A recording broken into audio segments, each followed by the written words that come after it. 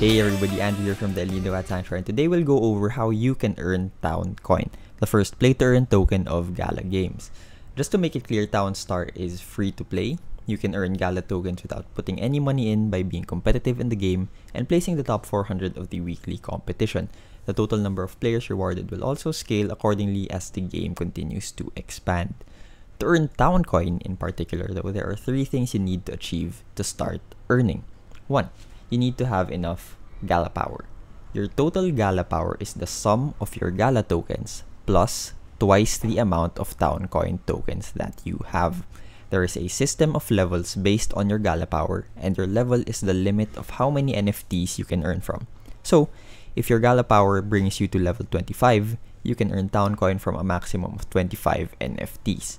Essentially, Gala Power is what determines how many NFTs you can earn Town Coin from. Personally, I think this is a really interesting mechanic because it requires those who wants to earn more from the game to have a bigger stake in it. And this also results in a significant amount of liquidity of Gala and Town Coin being locked up. Second, you need to have placeable NFTs for Townstar in your Gala wallet.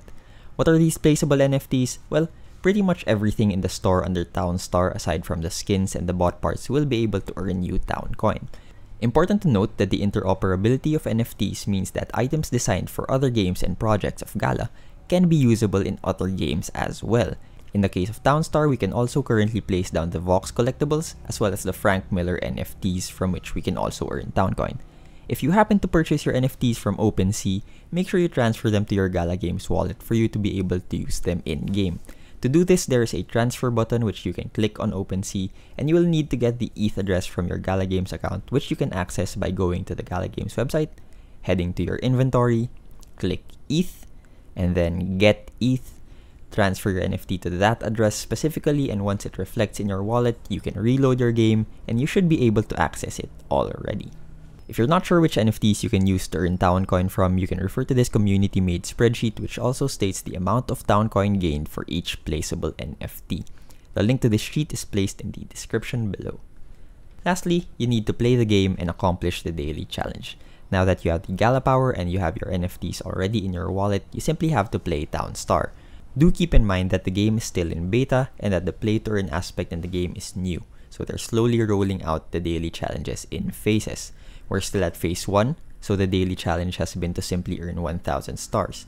In phase 2, the amount of stars to complete the challenge will vary, and in phase 3, they'll introduce a variety of other challenges like shipping a specific amount of a certain good, building up a specific amount of storage for a particular craft, reaching a target amount of in-game money, or many other possibilities.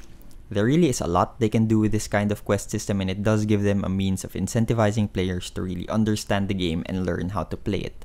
Again, the game is still in beta, the play-to-earn mechanics are still in its infancy, and these things may change over time. If you're new to the game and need help finishing the daily challenges, you can also check out our videos for early game strategies in Townstar. If there's anything you want us to make a video on, let us know in the comments below. And if you want to see more Townstar and Gala Games content, make sure to subscribe. See you!